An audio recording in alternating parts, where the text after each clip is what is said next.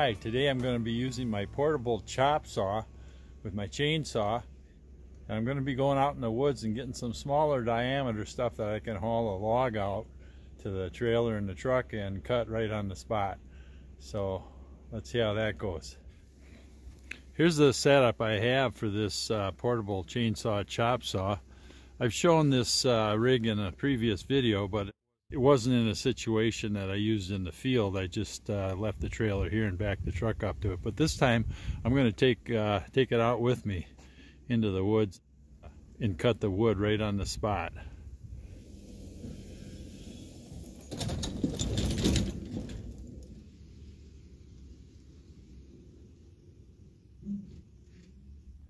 Okay, so I got the trailer where I want it. Let's get it set up for cutting lengths of firewood. Here's the slider, the table I use between the truck and the trailer to slide the wood on, and this here is the stop for the wood to make sure I get it all approximately 16 inches. There it goes. There. That's not going to move anything. I got it marked every 16 inches too, so I can tell how much I have left to cut and if it's going to come out right.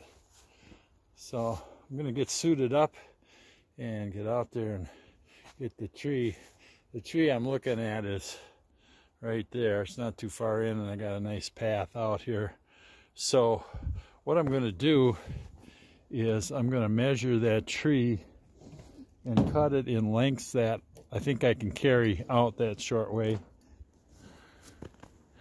So I think this is an oak tree. I can see some oak leaves on it, and it's down and doomed, but I think it's still alive, so it should be good wood. And I'll cut it, I'll find where I want to cut it on this end and make a mark, and that's where I'll measure from and decide how big a piece I can carry. Oak's pretty heavy, so probably keep the first one shorter. Alright, I think this is about where I want to make the first cut. So probably easier if I get all this snow off of here. Yeah, let's get that tape in that kerf mark.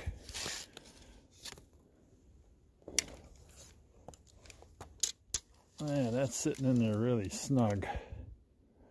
Let's see, 16. I'll mark them just for the heck of it. But I think I want to carry about a 4-foot log, this first one, because it's going to be heavy. So here's 4 feet right here. And what I'm going to do is continue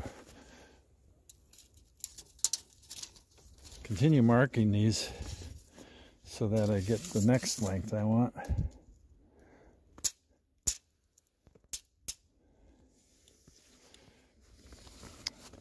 I guess I don't need to mark every 16 inches because the saw setup will do that.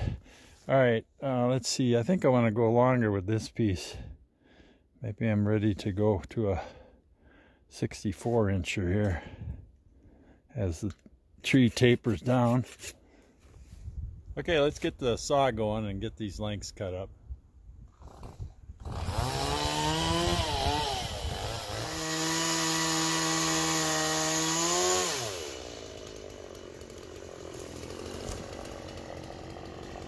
Okay, now I've got to get this saw hooked up onto the trailer here where I use it for the chop saw part.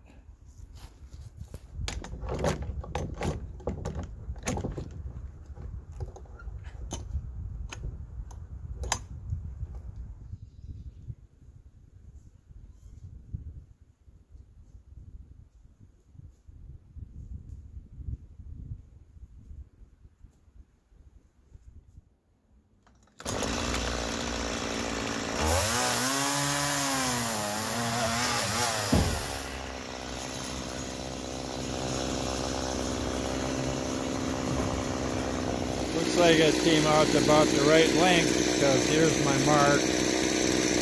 for every 16 inches, so I'm right at, I guess 4 feet right there. So they just drop right into the trailer.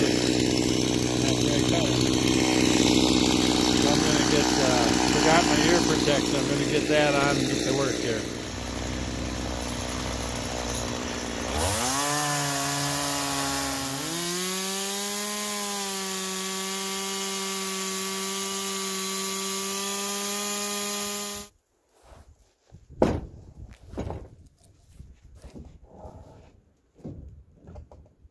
Okay, I'm going to get the rest of these cut up and I'll check back with you when I get it all done.